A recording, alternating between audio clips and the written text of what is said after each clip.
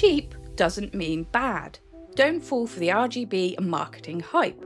I'm busting the biggest motherboard myths and showing you how to save money without losing performance. Worried about what you're missing with a budget board?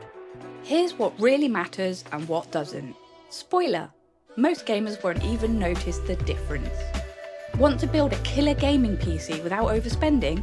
I'll show you my step-by-step checklist for picking the right motherboard. No jargon, no nonsense. £70 board versus £250 board. Same CPU and GPU, and guess what? The FPS is nearly identical. Don't believe me? Learn where to actually spend your money in my new video. Biggest mistake? Overspending on features you'll never use. Here's how to avoid the traps and get the best bang for your buck. Check out my latest video for the real scoop on what budget motherboards can and can't do. Link in bio.